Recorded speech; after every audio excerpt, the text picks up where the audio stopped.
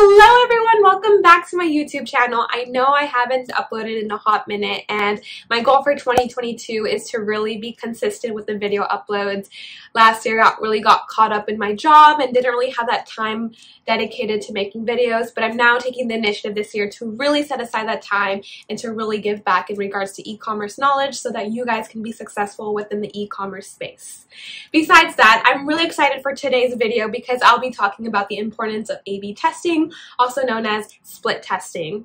So if you are not A/B testing on your Amazon listing, then you are putting yourself at a huge disadvantage. There is so much value gained from A/B testing because it can mean a huge difference in sales and conversions. Even if it's 2-3%, that's going to accumulate over time.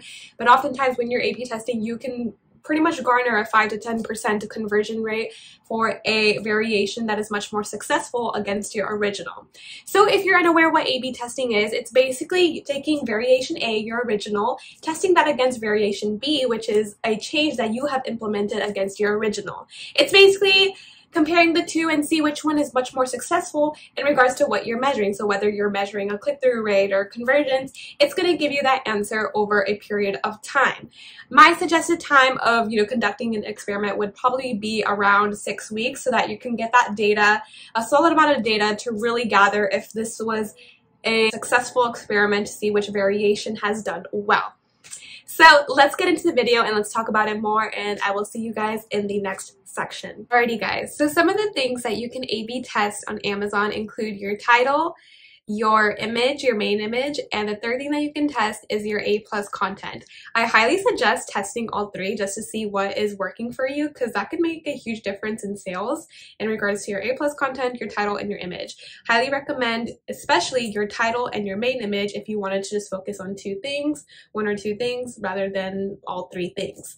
So if you are brand registered through your seller account on Amazon, you actually get access to Amazon's Manage Experiment section.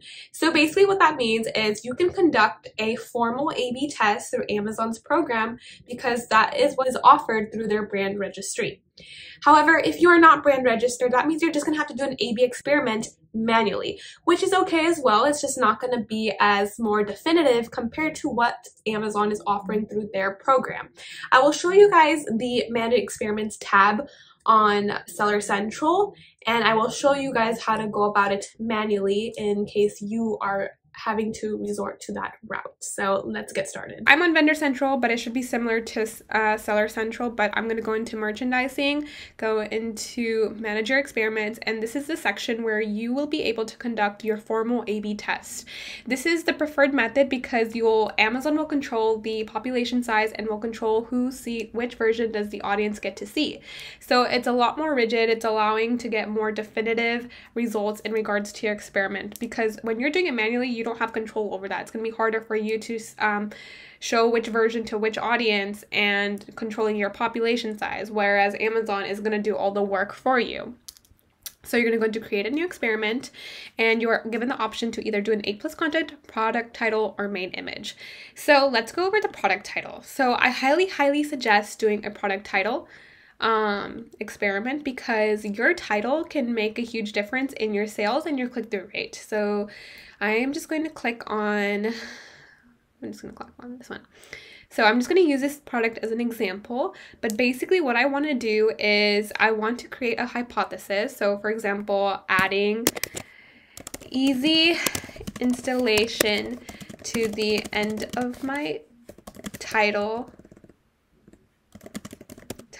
will increase my glance views for my product.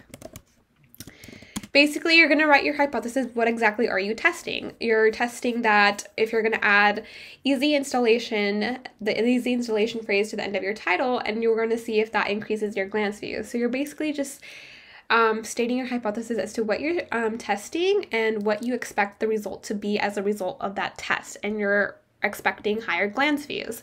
So it's super easy doing this. So Amazon has organized this pretty properly. So for example, they have your version A right here, which is your original title, and then version B will be your new title. In regards to title testing, you really want to test out SEO keywords and benefits into your title, because you want to see if incorporating specific SEO keywords, which one of that will increase your glance views or your conversions or your sales. So it's really important to keep doing A/B experiments and really conduct these various A/B experiment tests to see which title performs super well for you. And you can put in the duration, the start date, the end date, and all that good stuff. So that is the title testing, and it's super easy to do and super quick, and you can get your results in within 10 weeks. I do it about 6 weeks. I think that's the recommended, so that you have enough data for Amazon to conduct a definitive result if the A/B experiment was successful in regards to whatever hypothesis you had inputted.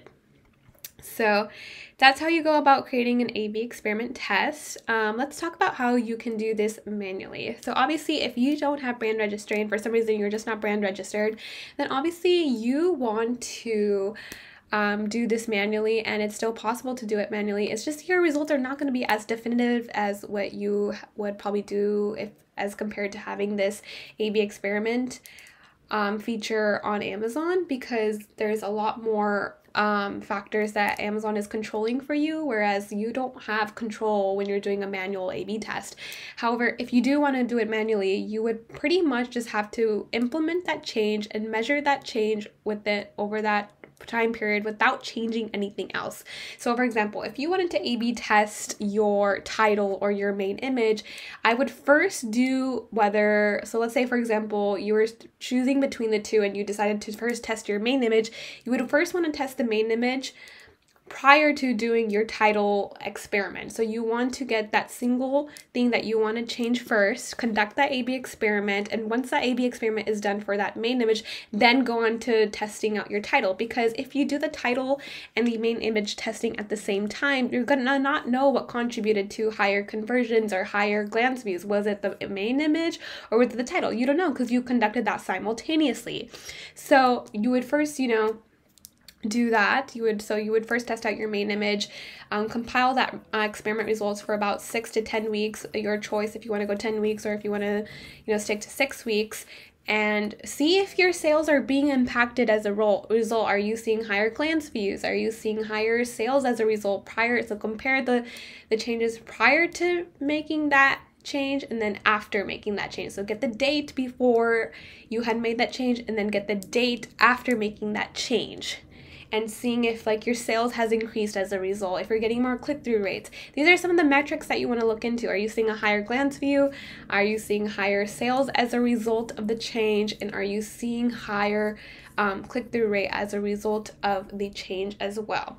And so I would go into reports, and actually analytics is also through brand registry, but if I was conducting manually, I would pull up my analytic reports and see if the date prior to the change and then the date after the change, to see if there were any impacts of the testing that I was doing.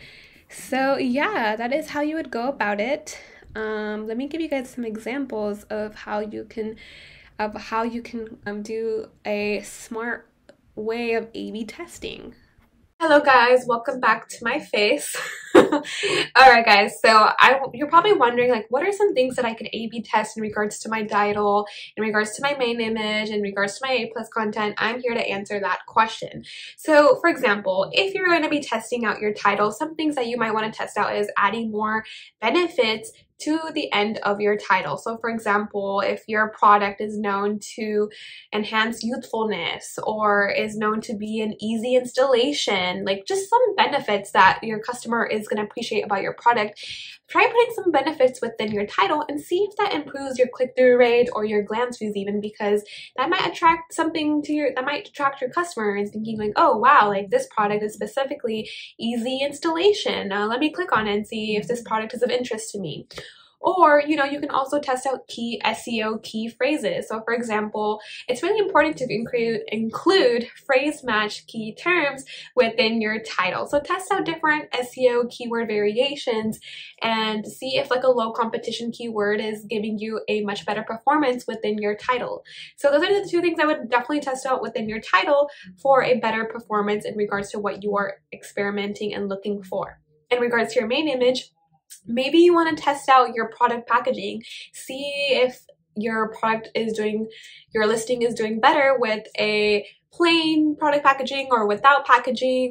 There's some different variations that you can test regards to your main image. If you want to even, you know, increase the image size and see if that works out better for you, or if you want to, like, you know, change the color or the pattern of your image, that's totally up to you.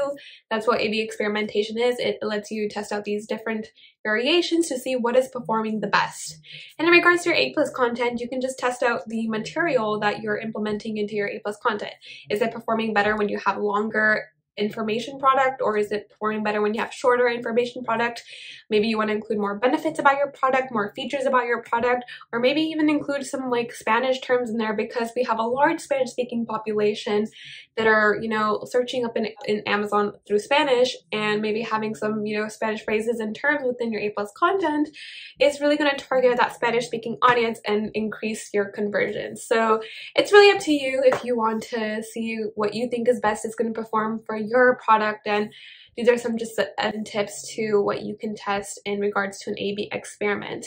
It can really make a huge difference in sales, and those conversions really do make a difference, and it can mean a huge difference in $1,000 of sales to, you know, seeing what was not attributing to sales and what was, you know, giving you a disadvantage to your sales, and then changing that for an increase in sales. Alright guys, I wish you guys a happy February, and thank you guys so much for watching my video. I'm literally at 500 subscribers, which is insane to me. My goal is to get it to 1,000, so let's really put in the hustle to put out the videos out this year. So yeah, see you guys.